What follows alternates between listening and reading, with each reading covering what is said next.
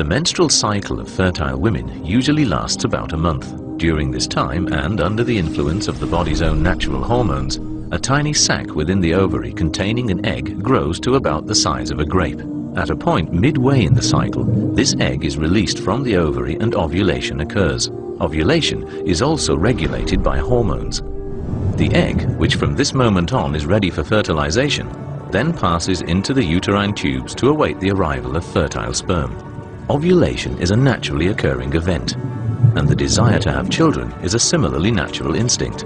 But that instinct cannot always be fulfilled. The causes of unwanted childlessness are numerous, but so are the means of treating them.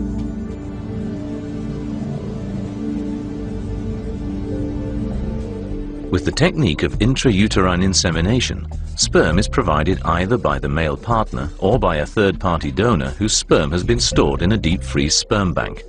Before insemination, the sperm samples are prepared in the laboratory.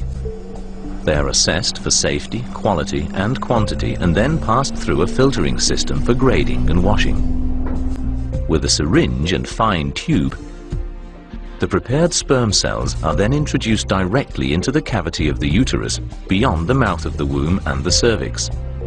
They immediately make their own way towards the uterine tube.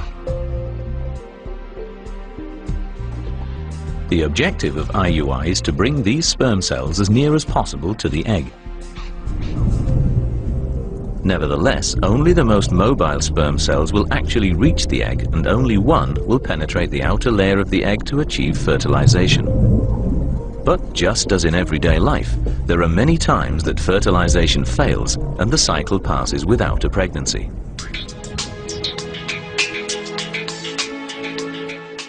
All these methods of assisted reproduction offer couples a good chance of bringing a healthy baby into the world.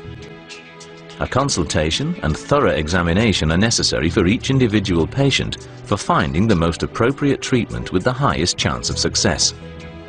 Because female fertility decreases quite quickly after the age of 35, infertile couples should not delay seeking appropriate medical advice.